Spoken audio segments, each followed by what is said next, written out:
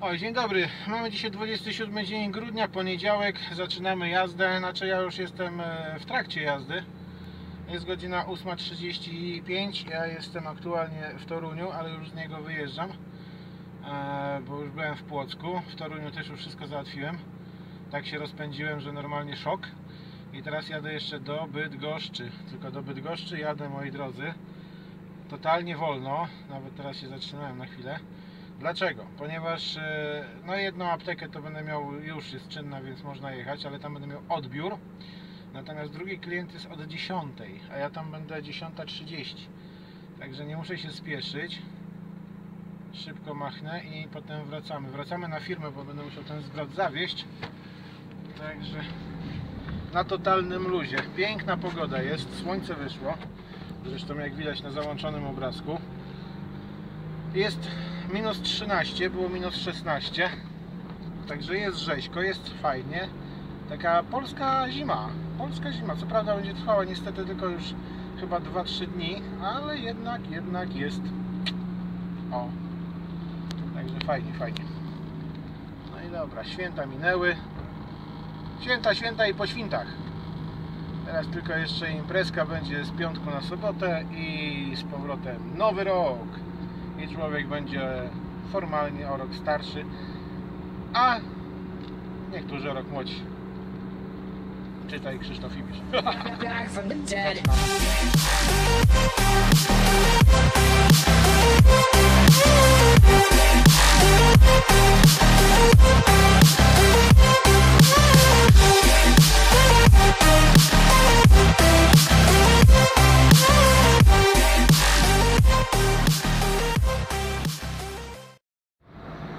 Ojejku, no dobrze, moi drodzy, ja już po pracy jestem, jest godzina 10, teraz tylko jeszcze, znaczy po pracy jeszcze nie jestem, bo jeszcze do firmy muszę jechać, we firmie będę gdzieś około 13 i wtedy już będę po pracy, no bo mam ten jeden odbiór, który muszę zawieźć, więc luzik, ale jest lepsza, fajniejsza sprawa, ponieważ mojemu koledze, który jeździ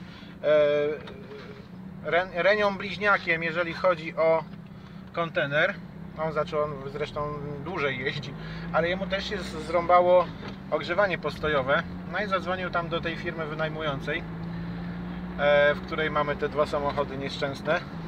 No i chciał się zapytać, żeby mu zrobili. No i się przy okazji zapytał o mój. Okazuje się, że od tygodnia go trzymają, bo ktoś zapomniał w ogóle, po co on przyjechał. Nie mogli zadzwonić, spytać się i tak dalej. My się dzwoniliśmy, to w ogóle nie, no jest. Ktoś jeden mówił, że jest naprawia, a teraz się okazuje, że oni w ogóle nawet nie zaczęli go naprawiać, bo zapomnieli o tym, że co mają zrobić. Opony wymienili, więc zimówki już są. Całkiem fajnie, no, biorąc pod uwagę, jaką mamy teraz aurę. Ale no i tutaj, jak rozmawiałem z kolegą, to poszło troszeczkę niecenzuralnych słów, których nie będę powtarzał. Ale no jak można? Ja pierdykam, no. Zero zainteresowania, bo samochód, no dobra, niech se stoi. Kurwa, to jest, ja nie wiem, no chyba gorszej firmy to jeszcze nie zdarzyła się. A tutaj też coś się komuś zepsuło. Okej.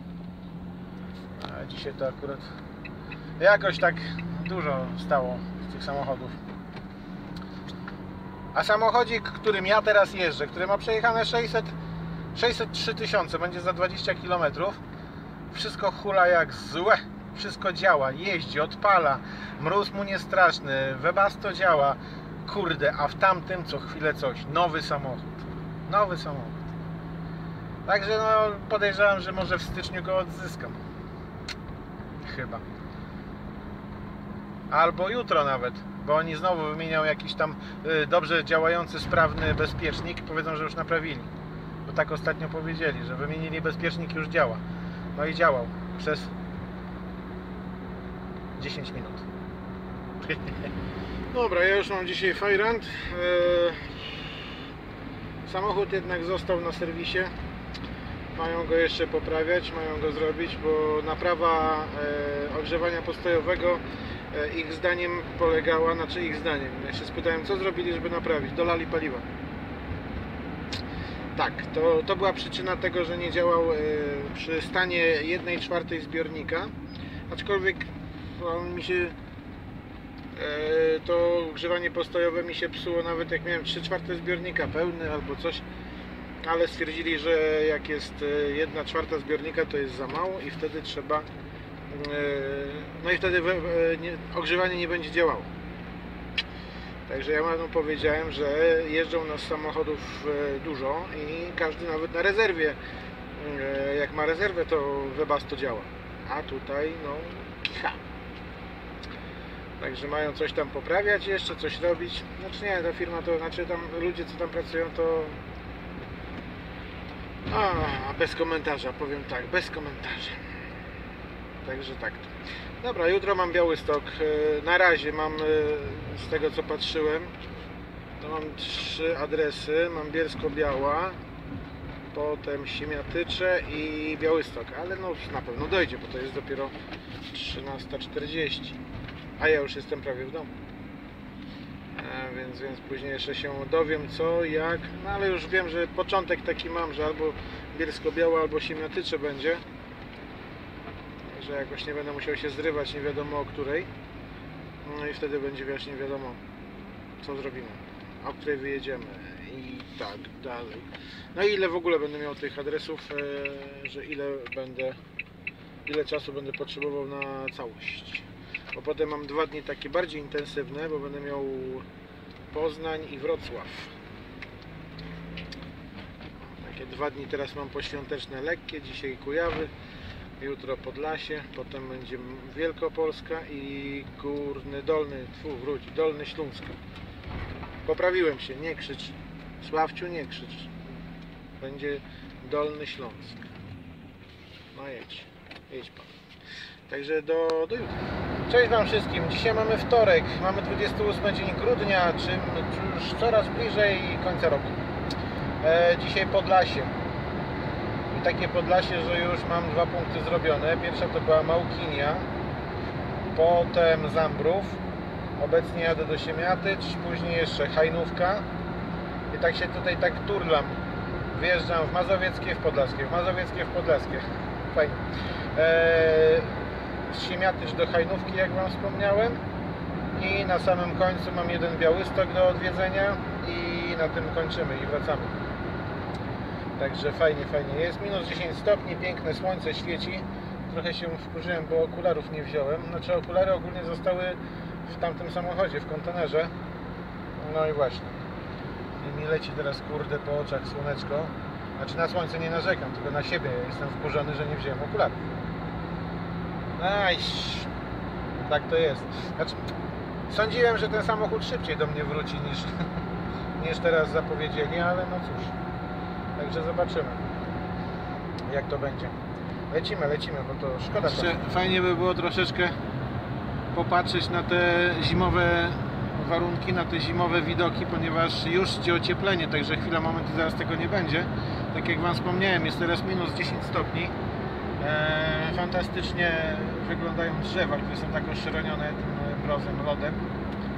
Więc naprawdę fajnie, ale to jeszcze tylko dzisiaj i troszeczkę może jutro tutaj, ale już tak jak jutro jadę do Poznania, to podejrzewam, że tam już będzie wiosna. No dobra, Siemiatycze załatwione, teraz możemy jechać dalej. Kurna mać, znowu mam szybę uwaloną. Za 500 metrów na rondzie trzeci zjazd. W sumie cały czas kurna myć ją, szorować i tak dalej. 5 sekund, nie 5 minut i z powrotem jest uwalona. Masakra, no ale dobra, nic. Kierunek Hajnówka. O, Hajnówka. Ciekawe, czy będą stali. Bo teraz mamy stan wyjątkowy, czy tam huk wie jak go tam nazwać. O. Także raz będą te harcerzyki stały. No i zobaczymy. Tymczasem jest godzina 9:40, a ja już mam ponad połowę roboty zrobione. O, tak trzeba jeździć, tak trzeba pracować. Kurtyna w górę, bierzcie ze mnie przykład. Taki żart. Nie bierzcie, nie. No. No jeszcze kurde. Bo jeszcze będziecie za dobrzy. humor na koniec roku. Wskazana rzecz, wskazana rzecz. Oho, ty beczułka, ty co? Trochę go poślizgło. Ujujuj. Co za niefart. Dobra. Idziemy sobie po siemiatyczach, ale już kończymy tą jazdę.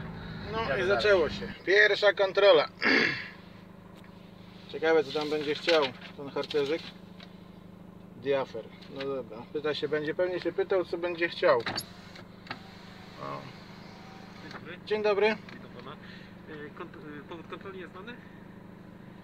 No, stoicie. No dokładnie, no, pod kątem przewożenia osób nielegalnie przebywających w terenie. To ja bym prosił tylko pana, żeby mi pan... A napisze pan mi protokół, że otwiera pan i temperaturę może mi zniszczyć? No spokojnie, wie pan, no, profilaktycznie trzeba po prostu zobaczyć, że... No ja mam akurat kontrolowaną temperaturą. Bardzo bym pana prosił. 19,6. No i dobra. O, wyszedłem z panem, chciał zajrzeć, powiedziałem proszę imię, nazwisko i stopień i jaka służba i tak dalej. Żebym w razie czego wiedział, że jak się temperatura zepsuje, to żebym wiedział, kogo mam pociągnąć do odpowiedzialności. No i pan... Dobra, chodź pan za mną. Tutaj. Dobra, nie otwieramy. Nie, bo to jak leki, to dobra, to jedziemy dalej. No i pojechałem dalej. No dobra, ja jestem w Hajnówce i muszę wam powiedzieć jedną rzecz, że faktycznie na początku myślałem, że tak trochę przesadzając, jak mówili w radiu, w telewizji, że tutaj na tym stanie nienaturalno, wyjątkowo huwie jakim, to nie wiem w sumie jak to nazwać, że te wszystkie miasta są takie opustoszałe, nie powiedzieć wymarłe. No i muszę wam powiedzieć, że tak jest. Że tutaj jest tak pusto, tak mało samochodów, tak mało ludzi na ulicach. Najwięcej samochodów to jest tych harcerzyków. Tego jest najwięcej. Ale to oni, nie wiem, no tam widziałem, że jedni to siedzieli sobie, coś popijali, coś innego. A tak, no to tak, żeby tak tutaj było ludzi jakoś więcej, to no, tutaj jakaś pani idzie akurat. A tak to jest totalny pustostan, można by rzec. Nic. Bardzo mało tu się cokolwiek dzieje. Masakra. I tak do kiedy ma być? No i dobra, szpital załatwiony. Teraz aktualnie kierunek Białystok. Lecimy. Za 200 metrów skręć w lewo. Okay. No i dobra, nie można gonić. No i dobra, i Białystok załatwiony. Kurde, zobaczcie, luki. Trzeba znowu tak, nie wiem. Ale tak jak już mówię, można myć. Także spoko luzik. Kierunek dom. Całkiem nieźle poszło, szybciutko, elegancko. Także spoko. A pan doktor, ale ja na to czekałem już wczoraj. Ja mówię, kurczę, to dobrze, że dzisiaj mi się udało dojechać do pana. Za 600 metrów. Co tak na drogach? No na drogach też. Ale ktoś coś gdzieś zatentegował. Także pan doktor zadowolony, bo już to ma i będzie mógł działać. O. A ja teraz tylko muszę się wykaraskać z Białegostoku i już jak na eskę wpadnę, jak nogę wyprostuję, jak będę jechał te zgodnie z przepisami, to aż będzie miło. Na prędkości 1500 metrów.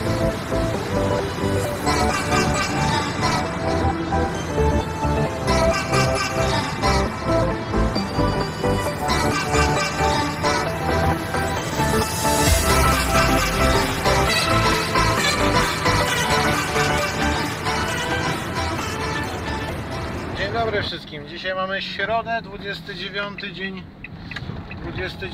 dzień grudnia. Co chciałem powiedzieć? Aha, dzisiaj mamy trasę, coś mi poupadało. Dzisiaj mamy trasę ogólnie wielkopolską. Właśnie jestem w Gnieźnie, zaraz będę jechał, znaczy już zrzuciłem sobie tutaj 2 kartoniki. Pani była zdziwiona, co to krono? Ja mówię, kurde, bo my tak pracujemy. No, także już zrzuciłem pierwsze kartoniki. Teraz następnie jadę do Poznania. W Poznaniu mam punktów, nie wiem, 5, 4, 5, 6, 4, nie wiem. Zobaczymy. W każdym razie W każdym razie po Poznaniu jeszcze będę miał Pleszew. Kurde, co to tak dźwięczy mnie tutaj? Powiem szczerze, że nie wiem. Już obszukałem ten telefon o Cukamana, ale jakoś nie mogę do niego dojść. Ale nic. Po Poznaniu Pleszew i po Pleszewie Kalisz i na tym zakończymy. Także dzisiaj mamy troszeczkę pracy, więcej niż w tym tygodniu ogólnie przez cały. Co nie umiesza faktu, że nie ma aż tak dużo. Ale to jest taki okres międzyświąteczny, także dużo osób jest na urlopach, a jakieś tam oprócz tego mają remanenty, jakieś inne pierdoły i dlatego tak to właśnie wyszło, że jest troszeczkę mniej tej, znaczy jazdy jak jazdy, trochę mniej towaru do rozwożenia, no ale i tak jest. Także ja czekam na zielone i zaraz lecimy dalej. Ojku, dobra, Poznań, już pierwszy Poznań zrzucony, teraz jestem w centrum Poznania, potem będę znowu w centrum Poznania i tak sobie Poznań minie. Także pogoda jest fajna, nie można powiedzieć, tylko że się szyby trochę brudzą cały czas, ale już mamy 0 stopni, także już się roztętego wywuje. Już nawet ogrzewanie musiałem zredukować tak porządnie, bo za gorąco się zrobiło. Ale spoko, luzik, dajemy radę. O, dobra, tramwaj pojechał, to i my zaraz pojedziemy. A dlaczego nie? No i dobra. Sprawa wygląda następująco. Właśnie załatwiłem szpital w Pleszewie i teraz już mogę lecieć do tego. Mogę już jechać sobie do Kalisza. Do Kalisza mam 29 km stąd, także nie jest źle, można lecieć sobie. Tam będę o 12:12. O, to nawet lepszy czas niż się spodziewałem. No i potem już jadę do firmy, muszę zawieźć dokumenty. Zobaczymy. Ale nie, no nie jest źle.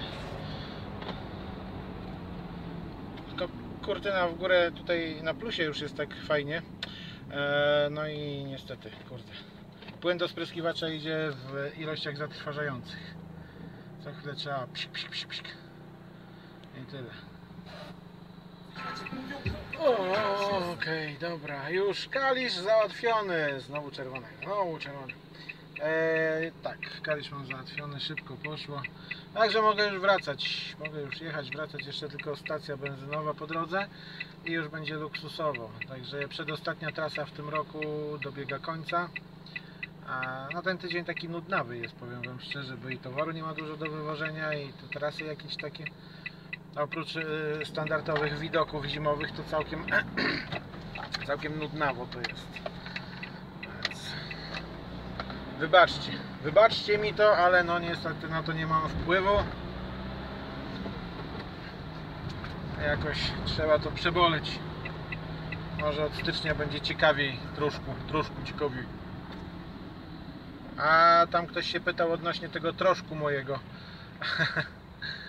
Kargul i Pawlak tak mówili. Znaczy to ten Pawlak tak mówił, troszku. I tak mi zostało i jakoś tak mi się spodobało, że tak już sobie powtarzam po nim.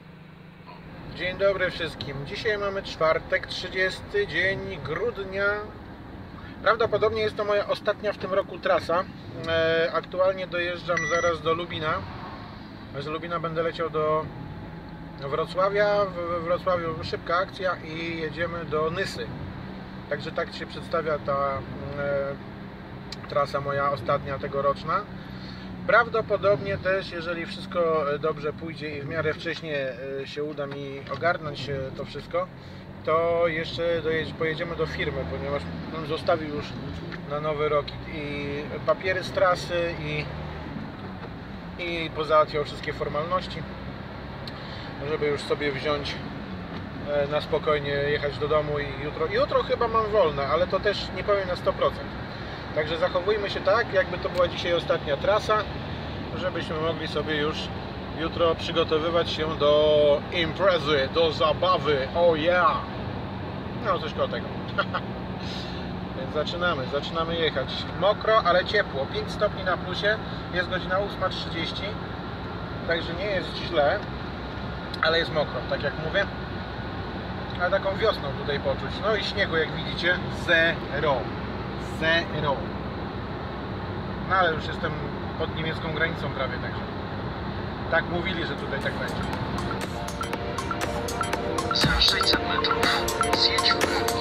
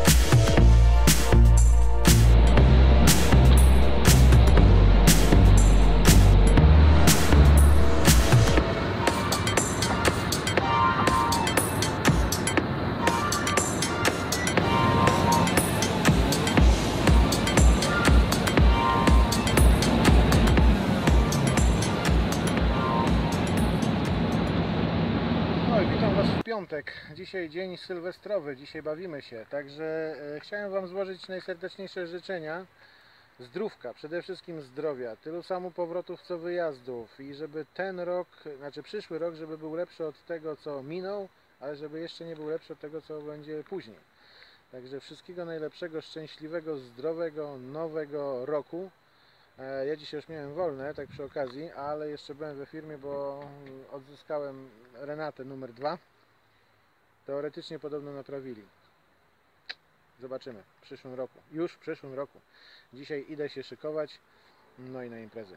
Także dla Was wszystkiego najlepszego, miłej zabawy Wam życzę i w przyszłym roku się widzimy. Cześć! Top